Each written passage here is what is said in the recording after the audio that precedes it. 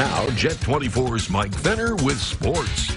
Welcome on in. It's time for sports. 1 week ago, it was the Perico Pride of Erie Cup on the line over at Mercyhurst. Now, Gary Mitchell's Lakers turn their attention to another local foe out in Edinboro. Pat Cleary's fighting Scots, hosting the Lakers in PSAC West action over at Macomb Fieldhouse. First possession of this one, Patrick Smith, bounce pass for Jason Massey. Surveys the field, knocks down the baseline Jay. He can do that with the left hand. Dalen Harris, he can do it with the right hand on the other end. 3 ball there from the outside. He had 7.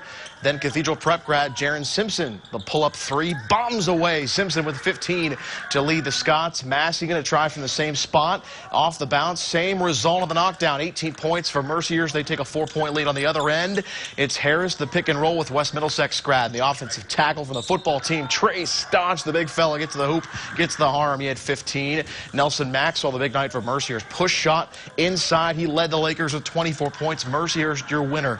90-59 on the road. Daryl Porter and the Gannon men hosting first place Slippery Rock in a divisional showdown at the Hammermill Center. Gannon a 10-point lead at the under 12 mark in the second half. Victor Olawaye takes it coast to coast off the glass. 2 of his 21 hitting the deck and doing it hard. Golden Knights up 12. Loose ball on the other end. Micah Till, the step back off the loose ball. 2 of his 16 with a baseline Jay there. Jared Armstrong, a tough step back jumper here on the baseline. Same spot. And then one more time from Armstrong. Slippery Rock cuts it to 6 on this shot.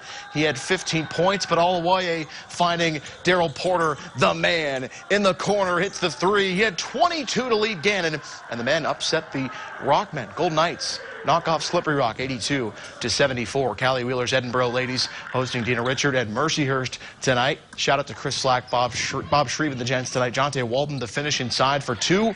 She had 14 points for the Borough. Then it's Michaela Barnes reaching 1,000 career points on this shot off the glass. She had 35, went off. Borough led by 1 at the half. Bridget Schaefer, the 3-point shot on the bank here. She had 6. And then fast forward to me arriving. Rachel Chesser going to go inside off the glass. She cuts it to a 6-point game late. She had 9. Corey Sidwell kept him in it as well. She had 6, but Edinboro gets the win 80-70 as Barnes becomes the 4th Fighting Scots player on this team to eclipse 1,000 points.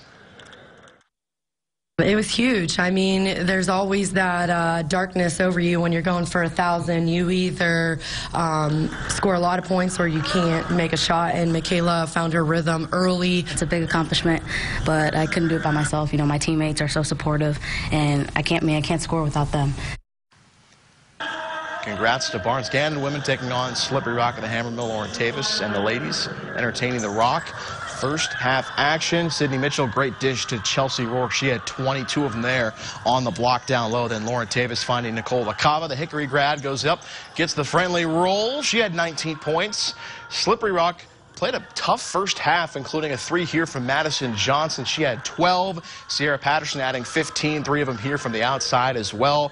But Mitchell with 17 points, 2 of them coming in transition here. Gannon gets the win on the home floor, 75-69. NBA G League.